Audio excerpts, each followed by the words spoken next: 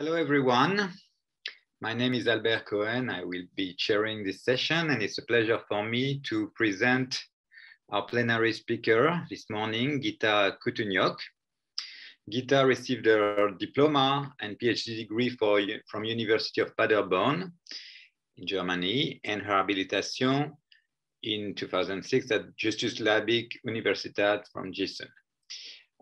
She is quite well known for her contributions in approximation theory, where she in particular introduced the notion of shearlets, a generalization of a wavelet adapted to geometry. And she broadened then her scope in various directions, such as sparse recovery, compressed sensing, image processing, optimization. And more recently, she made significant contribution to the mathematical foundation of deep learning and also its application in inverse problem. She is now chair of Bavarian Artificial Intelligence Chair for Mathematical Foundation of Artificial Intelligence at the Ludwig Maximilian University, Munich. And she has received many awards. Listing all of them will take a lot of time from her lecture, but let me single out that she is a member of the Berlin-Brandenburg Academy of Science and Humanities since 2017.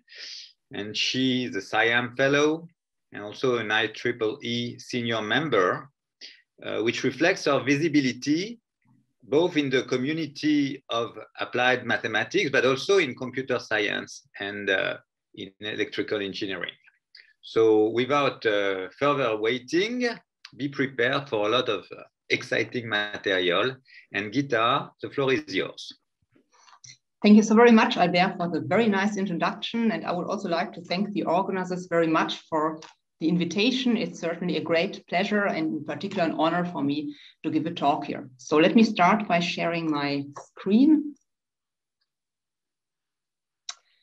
Yeah, I think everybody knows how tremendously successful deep learning is these days. And in my talk, I would like to show you a bit what mathematics can contribute to deep learning, to the theoretical foundations of deep learning, and also vice versa.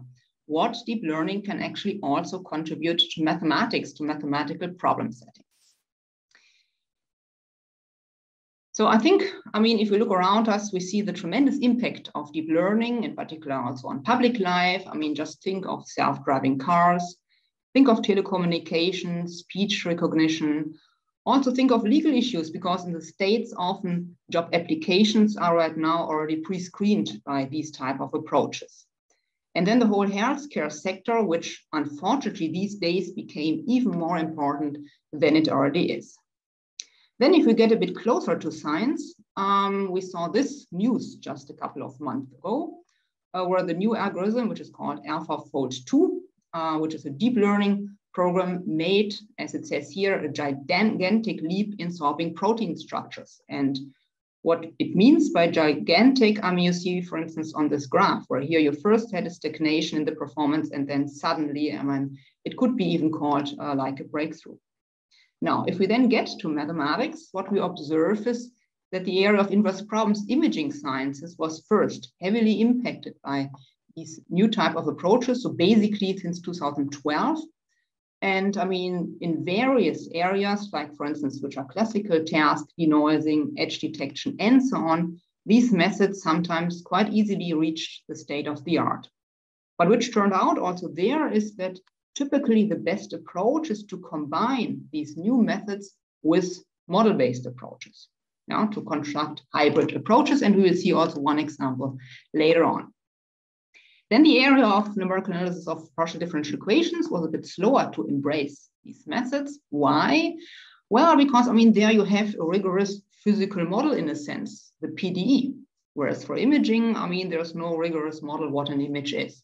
So it was not initially clear why you would actually need these methods. But what turned out is that in the very high dimensional regime, neural networks can to some extent circumvent the curse of dimensionality, and that made them that valuable also in that area. Now, everything looks very bright, but on the other hand, I mean, for instance, basically 2 years ago, there was a big AI conference where Ali Alfimi gave a plenary talk, and there he said, machine learning, and in particular, deep learning right now is more or less alchemy. People don't know which, let's say, neural network architecture to choose, which algorithm is the best. It's a lot of trial and error.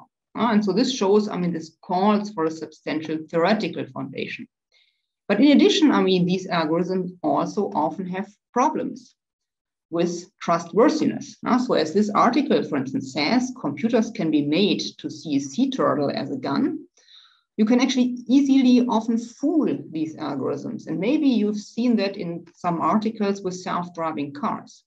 Because self-driving cars recognize traffic signs, and if you put stickers on those in a particular pattern, then the car might make a completely different decision and a completely wrong decision.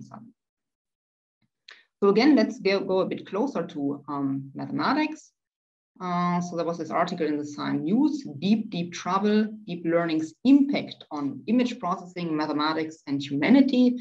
And it talks about the problem that, I mean, there are these new powerful methods right now, which basically swept the field of image processing, imaging sciences, but which do not have a substantial theoretical foundation. And so all of this shows that there's a tremendous need for driving the theoretical foundation further. And so from my viewpoint, I mean, there are two key challenges for mathematics in this area. One is mathematics for deep learning. So asking questions like, can we derive a deep mathematical foundation? Can we make it maybe more robust? And then on the other hand, deep learning for mathematics. So can we use deep learning to improve, for instance, solvers of imaging science problems and also PDEs? And in this talk, you will see several examples in both directions. But before I start delving more into the mathematics, I would like to also introduce you to what actually these deep neural networks are from a mathematical standpoint. Everything started with McCulloch and Pitts in 1943. They wanted to design algorithms for artificial intelligence. And the way they wanted to approach this problem is by mimicking the functionality of the human brain. Now, if you think back to your biology class in high school, you recall that a brain typically consists of different neurons, which are then connected. So the first task would be to decide what is an artificial neuron. And so for this, let's take a look at what a neuron actually does. It gets signals in these dendrites. Maybe sometimes, depending on the dendrite, they are also amplified. Then in the so-called soma, those signals are collected, and then the neuron decides whether and at which strength to fire or not. So how to mimic that? Well, I mean, we have here signals x1, x2, x3, and so on, real valued ones. We have weights, which mimic the amplification, and then what arrives here is x1, w1, x2, w2, and so on. Then everything is collected and summed up here, which is the sum, and compared to a bias. And depending on whether the sum is larger than the bias or smaller, the network, the neuron there outputs a 1 or a 0. And so now, I mean, what we will do then is to take these artificial neurons and to connect them to a network. But first, let me say, what flexibility is there? So what do we later on learn? And what we will learn are these weights and the bias. So these are the parameters later on of my neural network. So let's make this a bit more precise. What is an artificial neuron?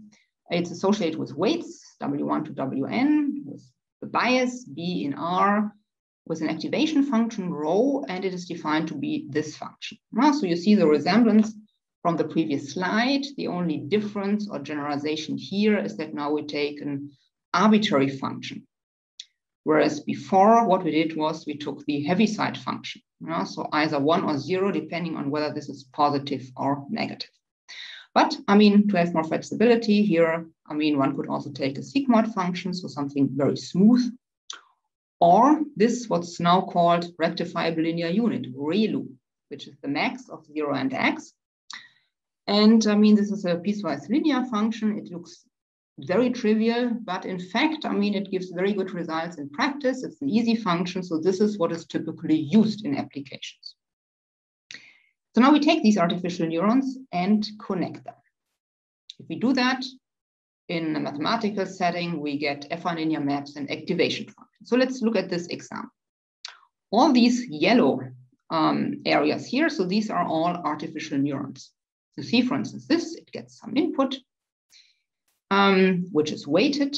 Then in here, I mean, it applies the bias, the activation function, and then it outputs something. The same here, input, output, and so on. So now, I mean, this we can write in mathematical terms in this way. So let's look at the relation. X is in R3, so I have X1, X2, X3 here. Then these connections are encoded in this matrix. You see the first component of the output is this weight times X1 plus this weight times X2. So these are these two connections. Then the second component is this weight times X3, which is this. And the third component is this weight times also X3, which is this. Then B1 is added. That's something in R3. And the components we now are now the biases for each of these neurons. Then we apply component-wise the activation function, and then we keep going. Then we apply our next matrix, which are these connections, which encode these connections, and so on. Yeah, and so what you also now realize is that if you have here sparse matrices, this relates to very few connections, and one then says also to sparse connectivity.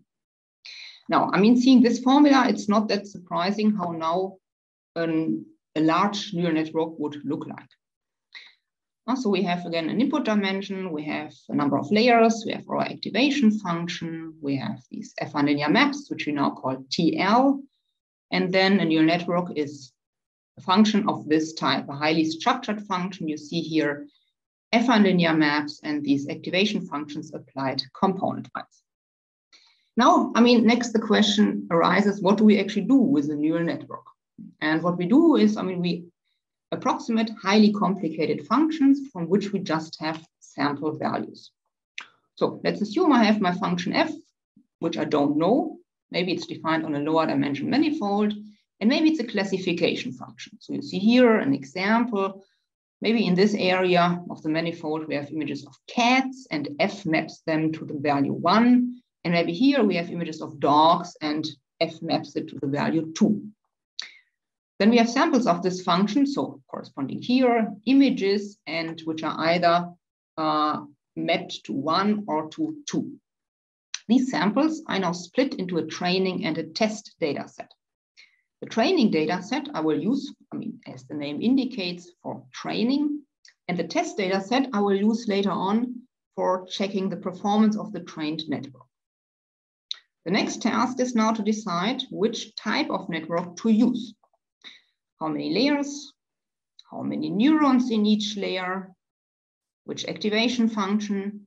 Maybe I would like to have not that many connections to start with. Then I need to pre-select entries of these matrices to be equal to 0.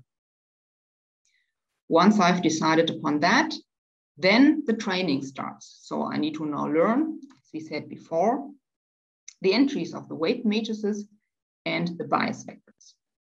So I learn the affine linear maps. How do I do that? I solve an optimization problem. What I would like is that the neural network function evaluated in these xi's should be close to f of xi.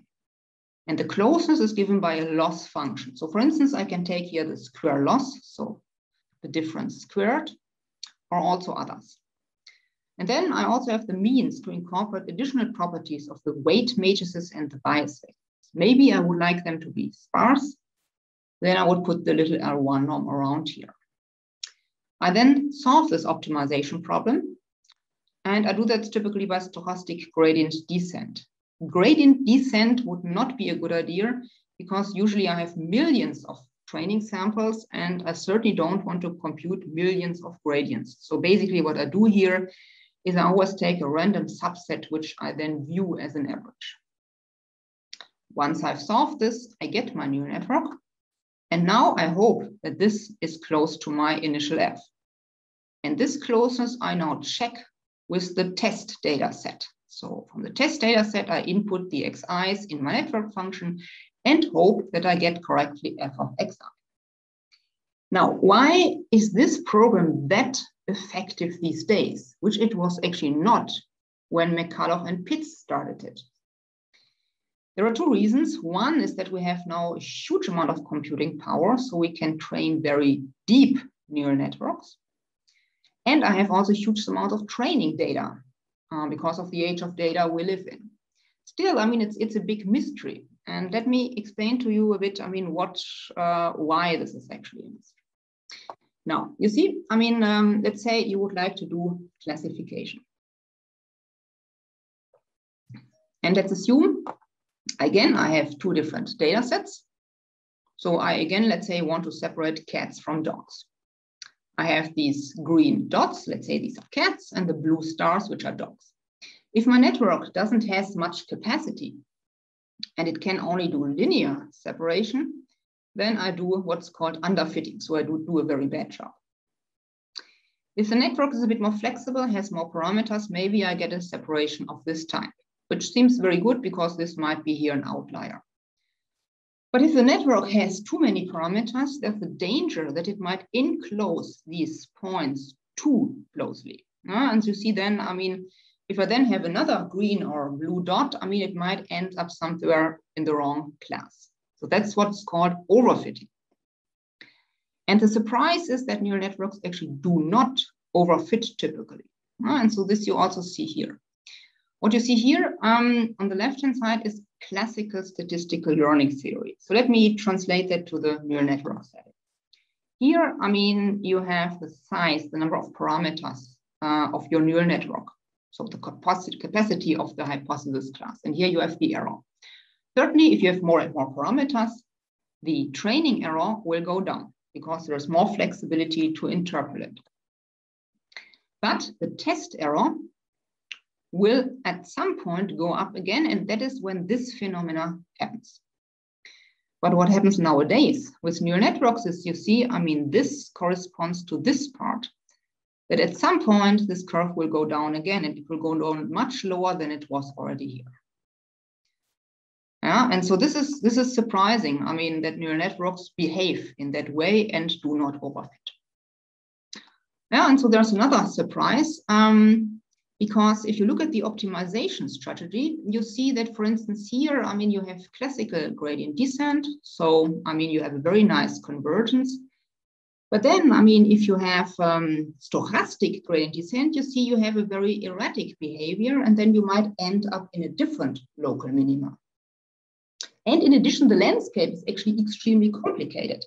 So that makes it even more surprising that neural networks behave that well. And so let me now come to the main theoretical directions which one need to attack. One is expressivity. So effects with aspects of the network architecture affect the performance.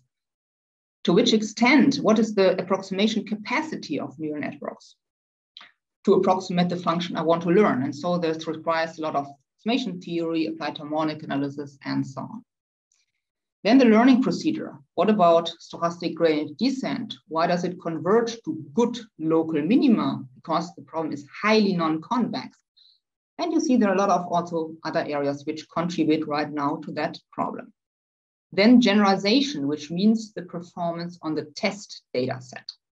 So the question there is, what is the role of depth? Why, as we saw on the last slide, do networks not overfit? And if you're familiar with statistical learning theory, you see that these three directions are exactly the three components of a statistical learning error. The approximation by the hypothesis class, the error from the algorithm, and the out-of-sample error. And there's another area which I find also very exciting. It's a very new area. There's barely any mathematics in right now, which is explainability. You have a fixed neural network, and now you want to analyze how it performs, how it reaches decisions. What are the main input features to reach a certain decision? This will be not the main part of this talk, but since I find there's a lot of need for mathematics, let me devote one slide to explain to you what this is about. Now, what one aims to do, let's say we have a neural network which classifies digits, so 1, 2, 3, 4, 5, and so on. And let's say the neural network classifies this correctly as a 3. Then you want to know which pixels are most relevant for that decision. And so then these algorithms output a heat map, here, for instance, indicating that these pixels are very important because you have this opening here. And so maybe these blue pixels play against it. Now, if the network classifies this as an 8, maybe you get a different heat map, which says the network only took care of this curve and not that much of those openings. But I mean, from a mathematical viewpoint, it is not clear what exactly is relevance, what is optimality. Can we also do that for maybe other modalities like audio data?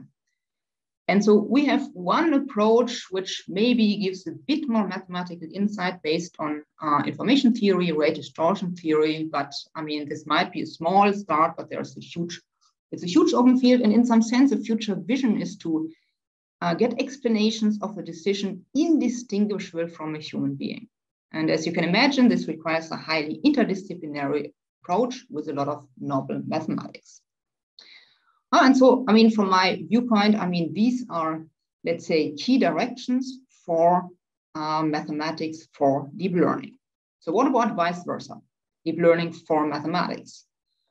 I mean, so we already talked a bit about, I mean, inference problems. Their questions are, how do I optimally combine deep learning with model-based approaches and also ultimately neural networks capable of replacing the to date existing numerical approaches? And then, I mean, if you go to the area of partial differential equations, you can ask the second question the same way. And in this regime, you might also wonder, why do we need these very high dimensional environments? Why do neural networks perform that well in them? So now, I mean, if you think about it, I mean, what you might wonder is, how do neural networks perform in this sense? And you see, I mean, in all these problems, a key part is approximation. Because, for instance, for inverse problems, what you would like is you would like to approximate the solution in a certain way, and also for partial differential equations. So the question you want to ask is, are deep neural networks at least as good as all previous mathematical methods? And since approximation is a key part in all of those, this would be a first part to check.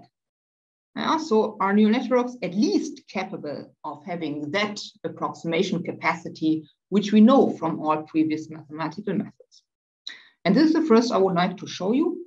And for that, I will very briefly revisit classical approximation theory. And then we will see actually that neural networks are amazingly universal and can, in some sense, perform as well as all those. Good. So what is, let's say, approximation theory about in a nutshell? What are the main questions? So let's assume I have my favorite class of functions, let's say in R2RD. And let's assume I have also my favorite representation system. Then I would like to measure how good this representation system is for approximating functions in my class. The way I approach this problem is to take an element of my class, and let's assume I have a budget capital N, then I'm allowed to take n elements of my representation system and build a linear combination from it. And I will do that in such a way to best approximate f. Yeah, so this is then a best n-term approximation. The error which I make that way is the error of best n-term approximation. And so now if I have a complete system, you can imagine that if I am allowed to take more and more elements here, if I let n go to infinity, that then this error decays. And the question is, at what rate does it decay? And the largest gamma, so that this holds, is then the optimal approximation rate. So what I do here is I set into relation the approximation accuracy with the complexity of the approximating system in terms of sparsity, because what I aim for here are sparse expansions. I aim for expansions with very few terms. Yeah, and so therefore, sometimes one also calls this the optimal sparse approximation rate. Now, let me next fill this with life, show you one class of functions and also one representation system, which we will then also use multiple times later on throughout the lecture. The class of cartoon-like functions is a model class for functions being governed by curvilinear structures. For instance, I mean, this happens in imaging sciences where you observe that images are often strongly governed by edge structures, but also solutions for transport equations and so on. And the elements of a model class basically look like this. So they are compactly supported on the unit square, and they are C2 apart from a C2 discontinuity curve. And so you see the precise definition here. I mean, you have F0, F1, these are C2 functions. And then you have B, which is bounded by a C2 curve. Now, if we agree that this might be a reasonable model, the next question is, what is now the optimal approximation rate? And also there, Dave Danaher gave an answer.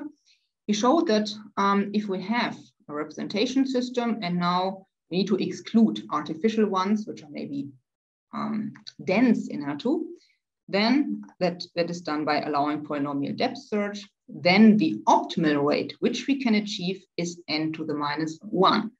So that's here the gamma. So if we can construct a representation system which meet this rate, then we can say this is a system which gives optimally sparse representations for this class of cartoon-like functions. Now, there's a well-known system which is called wavelets, and you see the definition basically here.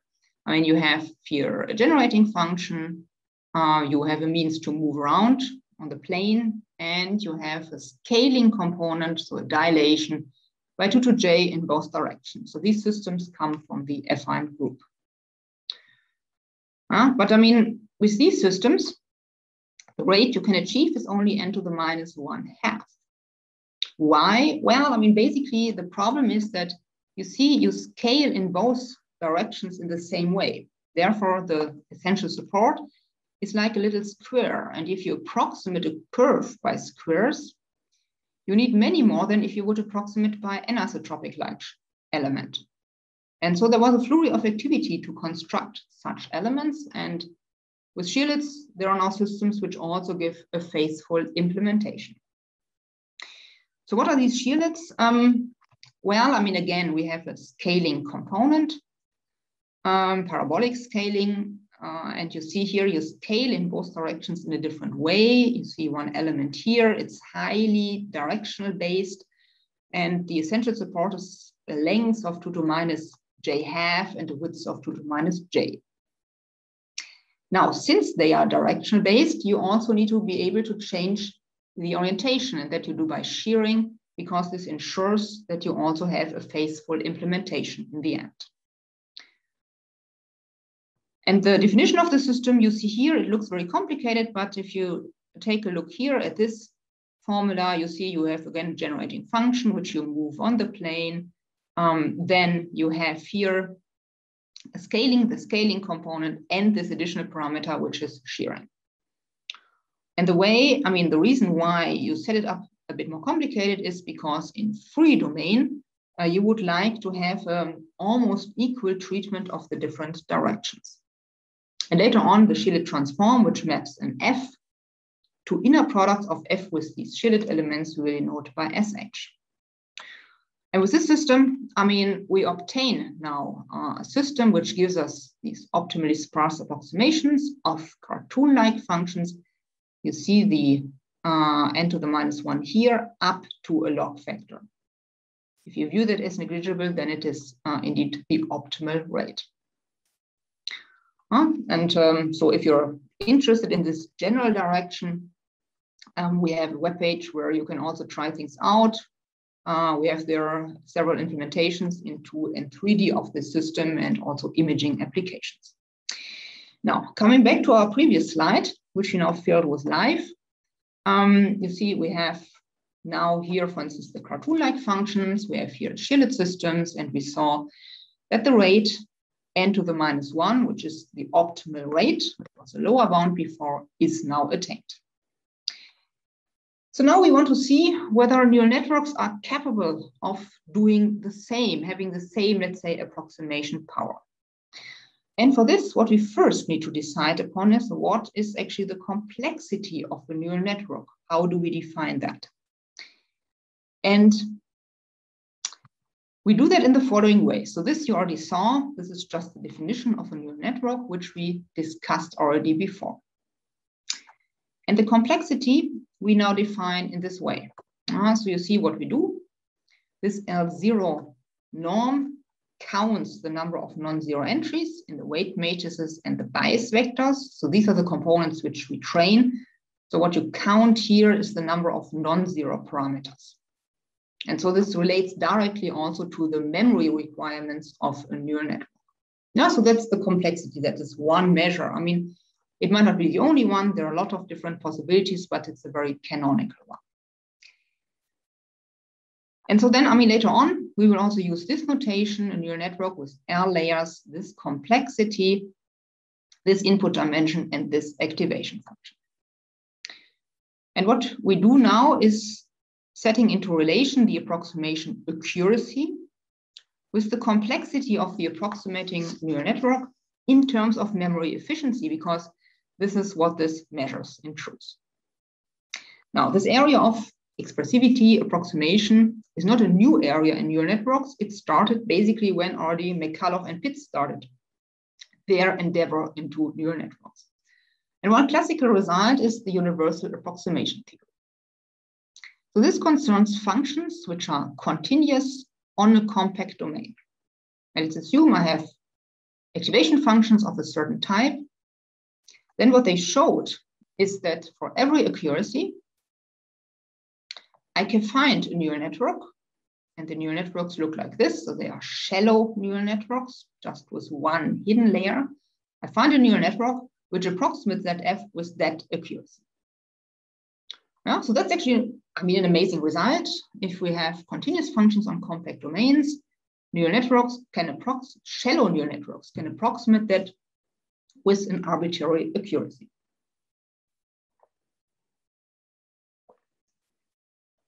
But you see the problem here as well. I mean, we don't have any control over the complexity because n, the number of neurons here, can be arbitrarily large.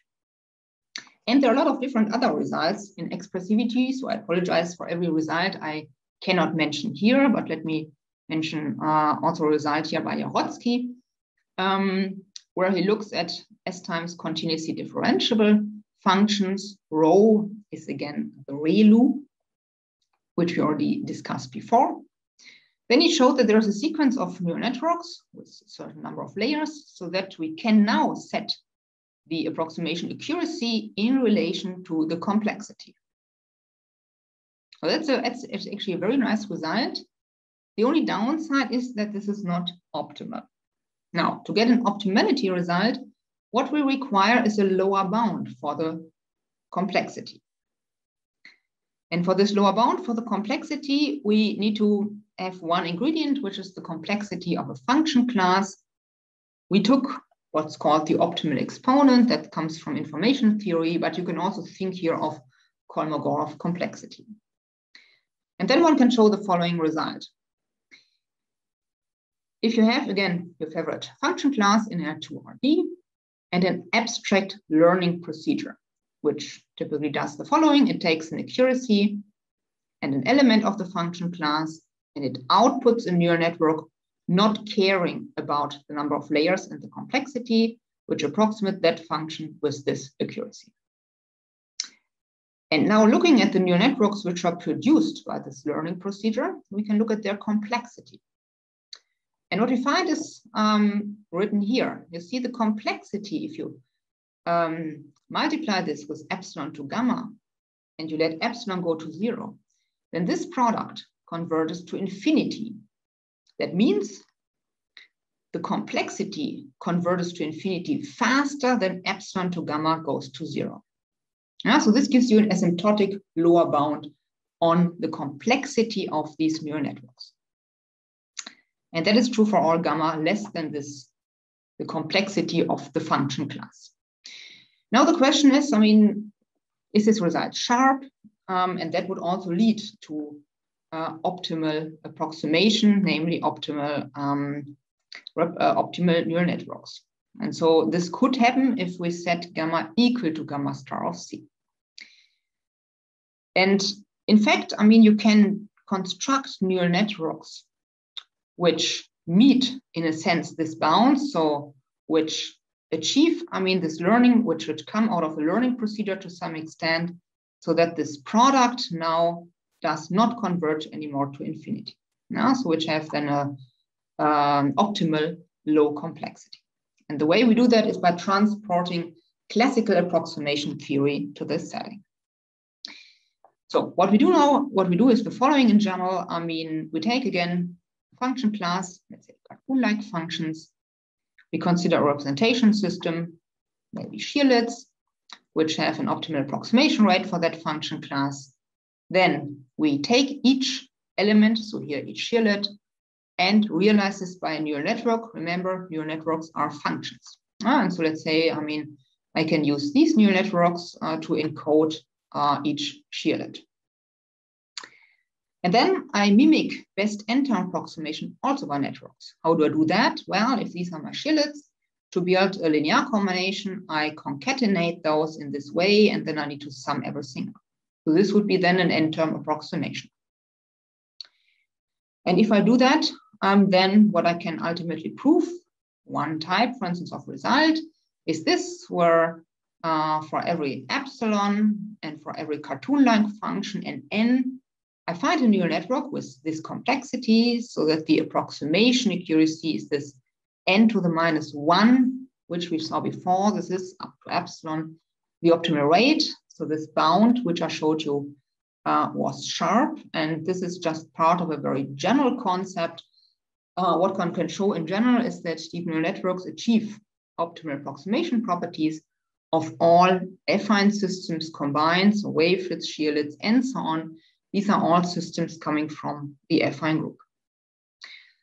So this is the theoretical endeavor, but what is maybe also surprising is that, in fact, I mean, neural networks, so this learning procedure, seems to be able to also, let's say, learn classical approximation theory. And so let me show you one numerical experiment for that. We now take this neural network, and remember here in these compartments, we put in shearlets or maybe a different system. So what we will do now is we take this neural network, we train it on a particular function from R2 to R, and then we look at which functions it learned in these compartments.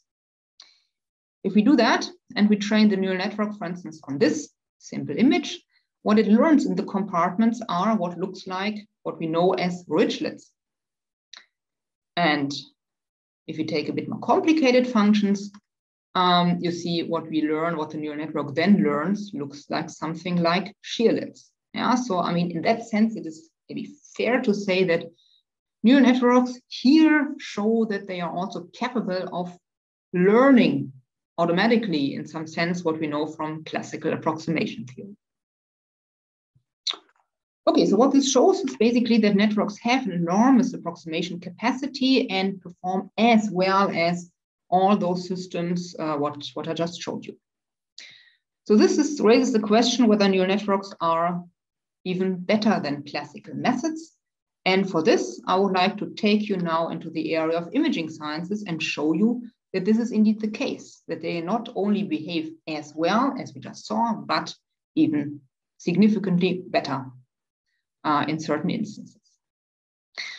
So a lot of problems in imaging sciences are what's called inverse problems. So you have, for instance, an image here, F, which is this image.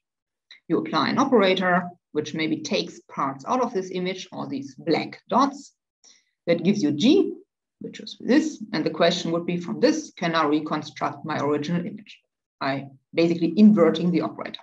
Now, in this little example, you see that it's actually extremely difficult because you have all these black parts and you can basically fill that in as you want. So that's what's called an inverse problem. And the way people approach this is typically by solving an optimization problem. So you minimize this functional, And if you look closely, what this does is here you ensure that this inverse problem is solved as accurately as possible. And in this penalty term, you have the possibility to incorporate additional properties of your solution. And you see what one can do here is if we have a representation system which gives sparse approximations, then if this is the correct solution, this would be a sparse sequence, and then the L1 norm promotes sparsity. So to combine this with neural networks, you could, for instance, first solve this problem. You get maybe not a great solution, but then you can add a neural network afterwards to maybe take care of some of the errors. Or you could also do the following. These solvers are typically iterative solvers. They consist of several steps. One step is typically a denoising step, and neural networks are extremely good at denoising. So you could then replace this denoising step by a pre-trained neural network. So that's what's typically called plug and play. And here you use what is called a convolutional neural network, a particular type of neural network. Also, these solvers consist of typically proximal steps, and those you can also learn by a deep neural network approach, which results then in what's called learned iterative schemes. And so what I would like to show you now is maybe an approach which combines this model-based world in a bit more, let's say, sophisticated manner with deep learning, following the philosophy to first use model-based approach as far as it goes, and only use a neural network where you cannot get further. Because as we saw before, neural networks right now are still prone sometimes to failure. So therefore here, with such an approach, you can actually exactly control what the neural network does. And the application is computer tomography. This is based on the radon transform, the radon operator you see here. What it does is you have a function here, let's say the interior of a human body, and then you compute line integrals through it at different angles and different offsets. So for instance, here you compute these line integrals. This gives you a one-dimensional function, which you put here as one slice of this sinogram. Then you rotate, and this way you fill the sinogram. And the question then is, from this sinogram, can I reconstruct my function? So the interior of the human body. That is already not that easy. It becomes much more complicated if you don't have access to the full range of angles. So if you have a subset of the interval from -π½ to π². That's, for instance, the case in electron tomography, where you have the probe sitting in a device, and if you turn it, the rays at some point cannot get through it anymore. So that results in the problem that you have only parts of the sinogram. From this you need to reconstruct, and this causes a lot of distortions, which you see here. So for instance, if you have a 60-degree missing angle, and if this is your original image, if you do a crude reconstruction, you get actually a terrible image. If you're a bit smarter, you could use sparse regularization with shearlets. So let me go back to the previous slide. So you use this approach where now you put shearlets in here. But still, you see there's a lot of blur here and here. Now we would like to combine this with neural networks. For this, we need to delve a little bit deeper into what happens there. And what we do now is we look at what happens if you have access to only a very small angle and then you increase the angle. And you see the reconstruction obviously gets better and better. But what you also realize is that at a very early stage, you already know certain singularities together with their direction. So you face the situation that you have at a given point already some edges with their direction which are visible. For instance, if you scan and if you compute line integrals in this direction, others not, because they are at this point still smeared out. And this can be made precise as a result by Quinto in this direction. But you can phrase this in terms of what's called a wavefront set. So these are points on the singularity together with their direction. So what is a wavefront set? I mean, you see, I mean, here, these would be points on this curve. Each time together with direction, you can visualize this in a phase space, where here you have the plane, and then you have the directionality. So each point is then mapped to one point here, which is exactly the direction of this direction perpendicular to the tangent. And so what happens here, what you now need to do is, I mean, you have only parts of the wavefront set, so some parts are missing, and you need to inpaint those parts. And luckily, shearlets are very good at identifying the wavefront set, and also that can distinguish between the visible and invisible part. So what we now do is the following. So this is what we call learning the invisible. We first solve this sparse regularization approach, which I just showed you. We have now as an operator the radon transform. And here we now have the shielded transform, so inner product of F with my shielded elements. And I place the L1 norm on here with some weights. That gives me F star. And we already saw F star before and realized that it has still a lot of blur in those parts. What we now do is we determine exactly what is already precisely recovered and what not.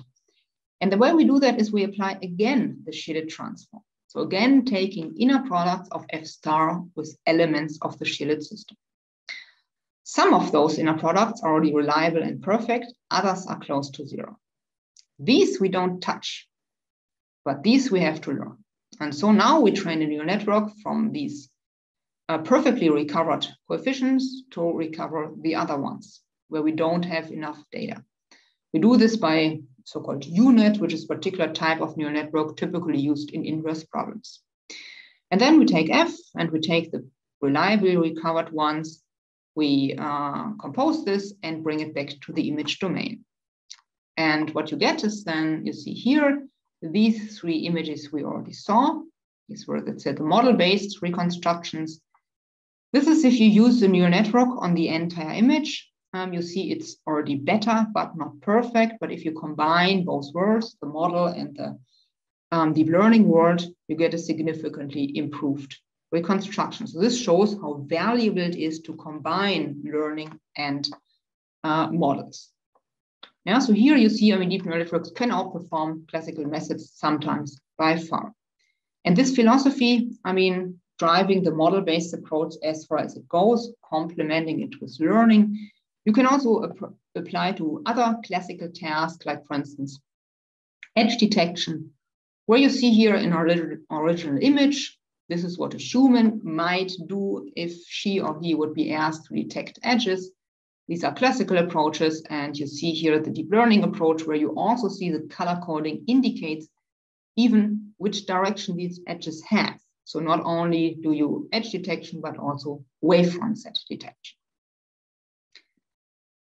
So this was, let's say, a tour into the area of inverse problems, where I hope I showed you that their neural networks actually have a tremendous impact. Now, I mean, some of you might work also with partial differential equations, and you might wonder, why should you use deep neural networks for solving PDEs at all?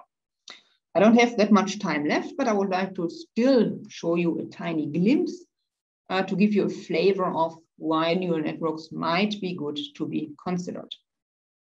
So what do people typically do?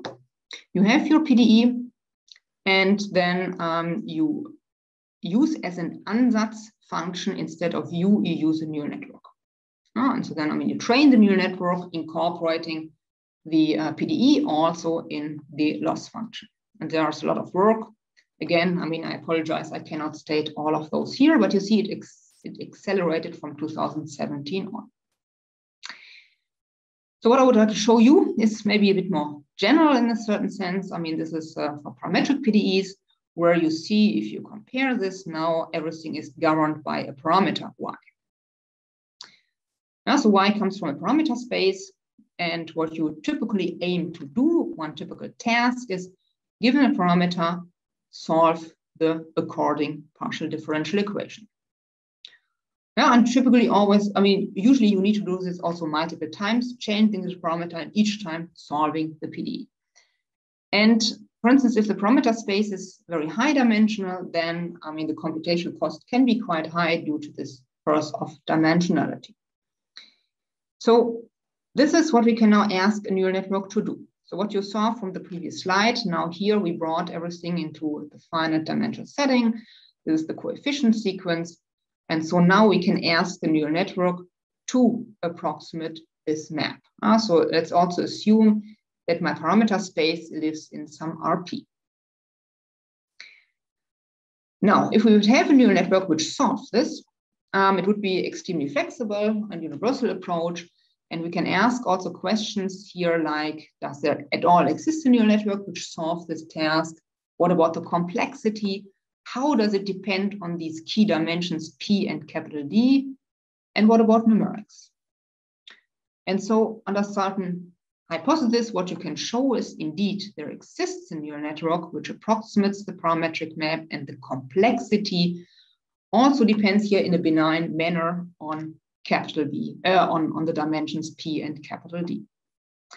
And then if you go a bit more into numerical computations, setting up extensive numerical experiments with always a fixed network architecture, also going to high dimensions like 91, you can also here see that also on the numerical side, this neural networks seem to be able to circumvent the curse of dimensionality. So let me conclude.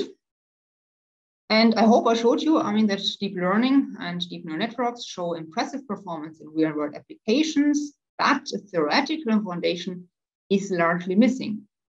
And there's actually a tremendous need for developing mathematics and also new mathematics for those problems. And this, as I hope I also showed you, concerns almost all areas. Then there are the two key directions, mathematics for deep learning and deep learning for mathematics. And here there are directions which are particularly interesting: expressivity, learning, generalization, explainability. We delve a bit more deeply into the area of expressivity. And then concerning deep learning for mathematics, the question is, can I use deep learning for building better solvers of inverse problems and PDEs? And to collect, again, I mean, all the key questions we discussed during the talk, one of the key questions is, why do deep neural networks perform that well? Then the expressivity question, which aspects of the network architecture are important? What about learning? Why does this algorithm, which usually is used these days, performs actually that well, although the problem is non-convex? The generalization question, why do large neural networks not overfit? And also, why is the high dimensional regime that interesting? And more in the direction of explainability, which features can be learned? And then deep learning for mathematics, are neural networks actually capable of replacing numerical algorithms where we have worked for so many years completely?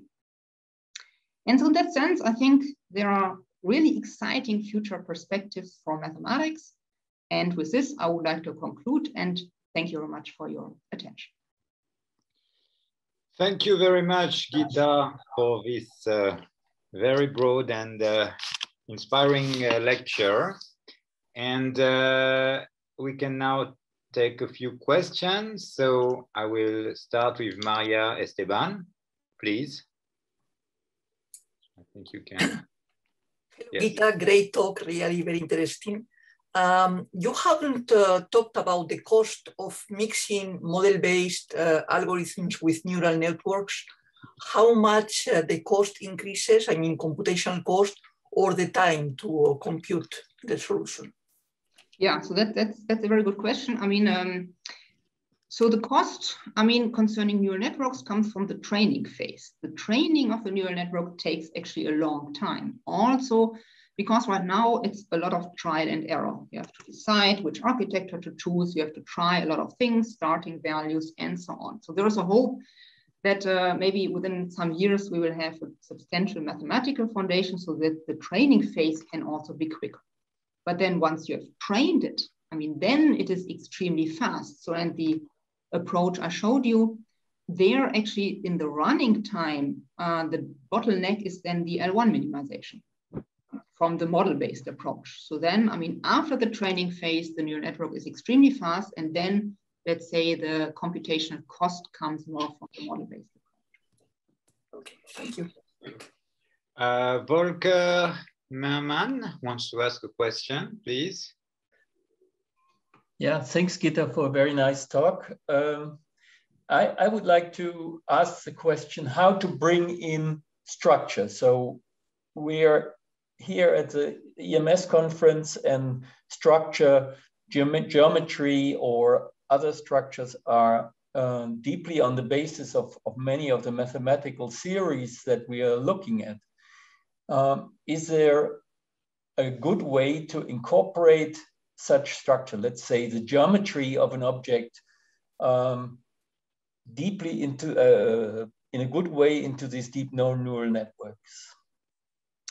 Yeah, so that's actually also a very good question. I mean, there's no, let's say, comprehensive answer to that. There are some approaches now, I mean, also, for instance, from a computer vision community to do that, to, let's say, maybe design parts of the neural network to take care of certain structures, components, and learn and train certain parts to, let's say, encode the structure. But overall, I mean, still, I mean, the main approach is usually, I mean, you have then, I mean, your training data, which where the structure is embedded in, and then you hope that the neural network actually takes care of that and learns the structure by itself.